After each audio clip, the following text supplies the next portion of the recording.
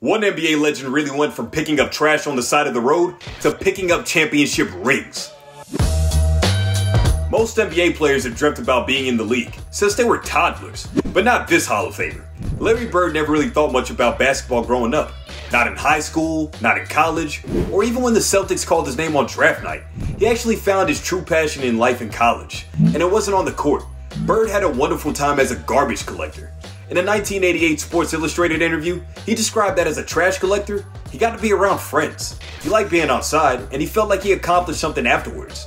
A couple of years later, with Larry alongside Kevin McHale and Robert Parish, the Celtics accomplished something too.